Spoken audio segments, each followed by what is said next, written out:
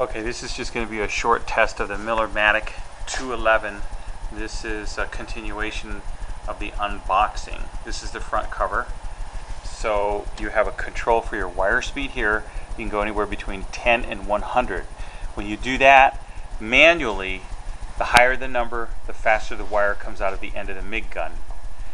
If you go with the auto set function, which this has, you can either do it when you're running an 030 wire or an 035 solid core wire. Down here you have your voltage selection, and it's pretty user friendly. You just put the setting on the thickness of the metal that you're welding.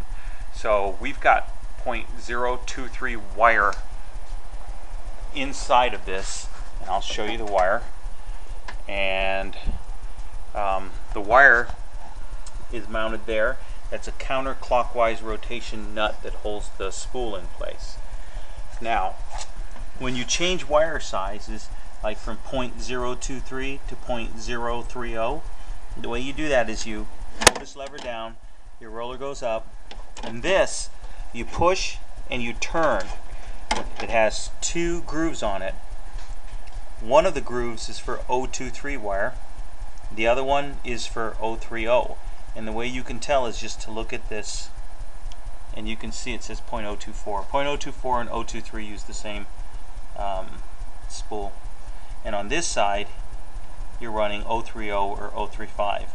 So we're running 0.023. We put it on the 024 setting. Insert it like that. The wire is on the appropriate groove. We push our tensioner down. There's where your gas comes in, your core shielding core. If you're going to run a flux core wire, then you're probably going to run an 030 flux core. You would adjust this polarity and just reverse these two leads. That's all you'd have to do to run the 030 flux core. Up here we have the multi-voltage plug. This is a 230 volt plug, so you take the 110 plug off of this, and then you screw that 230 volt in, and you can plug it into 230 volts. So this is the cart that I made. It was one of my projects. It's got the cord, or the torch holder on one side. I have a ground clamp right down here on the bottom. Now the ground clamp is on bare metal. The entire cart actually provides the ground for my work. The big wheel that you see there is another project of mine. That was a bender, so that has nothing to do with the welding outfit. I've got my tank, and it's strapped here for safety. This is a shielding gas. It's the mix, the 75-25 argon CO2. 75% argon, 25% carbon dioxide. So here's your gauges. Your gauges have a hose. The hose goes down and connects right below the power / circuit breaker. And that fat cord that you see on the bottom, that's the power cord, and it comes up. I've got it up here. It's now set for 110 volts.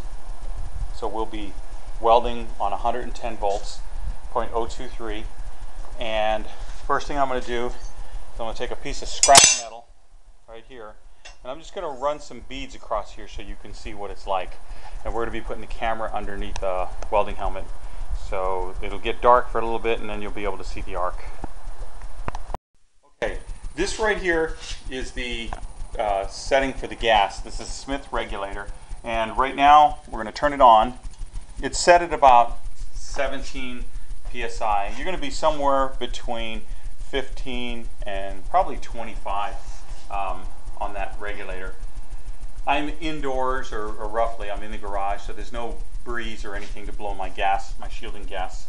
So what we're going to do is I'm going to take my torch and I'm going to unwind it, and then I'm going to turn the unit on. I've got the unit set for 3/16 inch thickness material. I have it at about a 50 inches per second wire speed, and you can adjust the wire speed. You'll get used to it. It's whatever speed that you think you need, and you can tell because when you're welding, what will happen is the welder will spatter, and if you're getting like an intermittent spatter, that should tell you that your wire is probably not feeding at the proper speed. So we're going to turn the welder on, and then we're going to run a bead. So.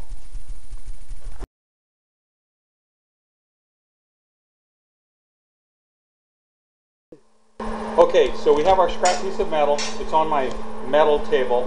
This entire table is grounded. So anything that I lay on here, all I have to do is hit my torch and it'll start welding. So let's go ahead and we're going to run a little test bead.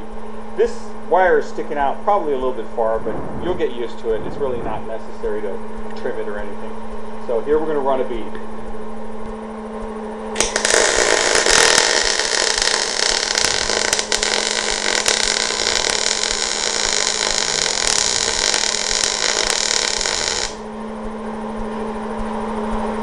And that's the way this welder works. This is not on the auto set function. And when I did this bead, I did it, this was done on a manual mode and not on the auto set mode. And when I welded, I don't know if you could see that on the video, but I did small circles. You can either do circles, some people do C's and they go back and forth kind of like a wave. You'll get used to it. It takes a lot of practice to get a good bead, but welding with a MIG is pretty easy. So what I'm going to do now is I'm going to do one more little bead here so you can see that. And this one's just going to be in a straight line.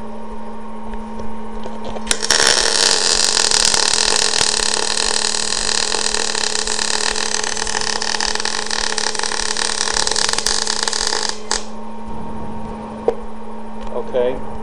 And you can see that that bead is a lot smoother.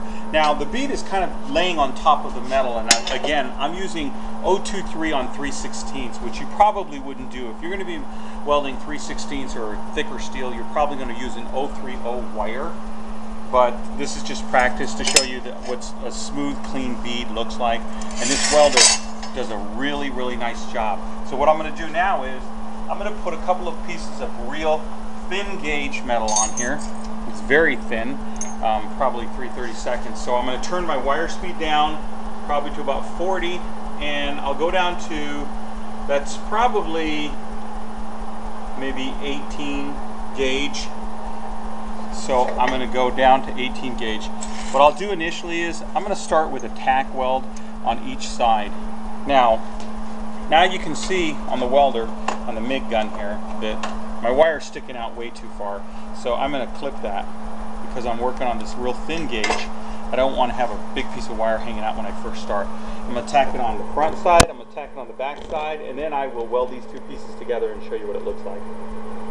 So here's the tack. Okay, that didn't work out. Trim it again.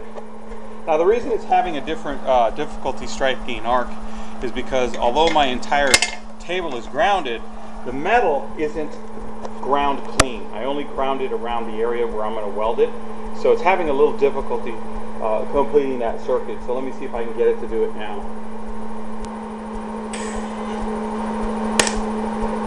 Now, alright, I'm going to have to grind this steel to give it a good connection. So we're going to cut now, we'll come back in a minute. Okay, now I've ground the back side of both of these pieces of metal, and this should tack pretty easily. There's one. There's two. And again, this is pretty thin gauge metal, but I'm just doing it to show you how it can weld. And you can see the penetration looks pretty good. Now I'm going to weld.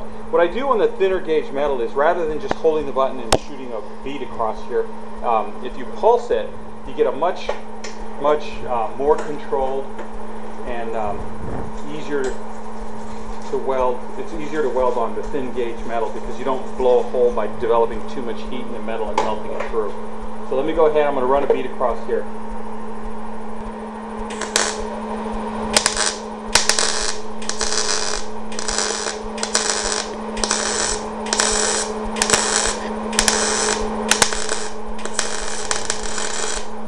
And you can hear the difference between the bead that I ran and when it ran into paint, it started spattering and sputtering.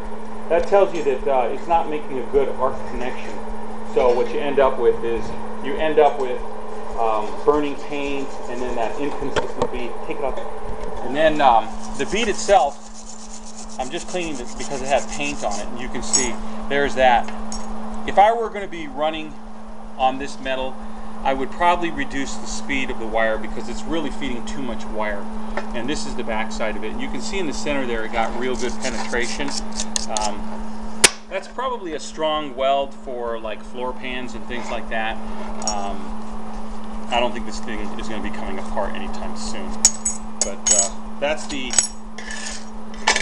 Miller 211, and it's got a great bead, and it also has a feature on here that's called smooth start for the arcing, and it kind of reduces that initial arc so you don't get a big spatter. It's more controlled on that first arc, but it's a good welder. Thanks for watching.